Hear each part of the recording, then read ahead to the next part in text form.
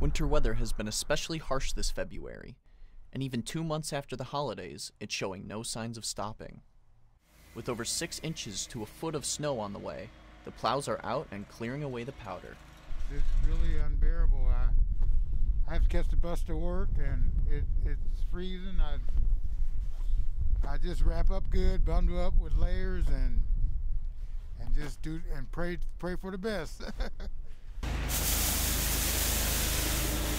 Wind chill has done nothing but intensify this already bold blizzard. Temperatures including the wind chill are estimated to be anywhere between -14 and -25 degrees below zero. Despite this, the people of Bloomington Normal are bundled up and ready to freeze. I've got a scarf, got thermal underwear, and then I walk really quickly everywhere so I keep warm. It's about the whole deal. Looks like the people of Bloomington Normal aren't about to let the conditions stop their daily routines. This is Bretton Schnoor with TV10 News.